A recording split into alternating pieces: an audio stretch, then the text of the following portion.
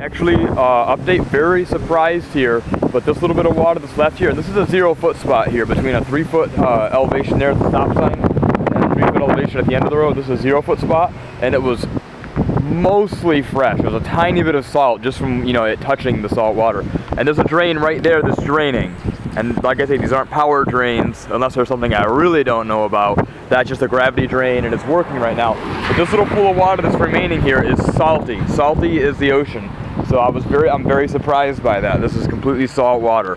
So what that means is the salt water that was mixing from that whole flood, being more dense, kind of settled to the bottom here. So this is all salt water.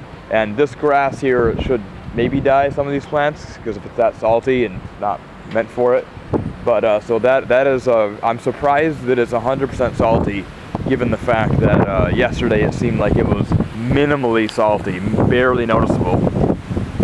So that's salt water, but we are low tide right now.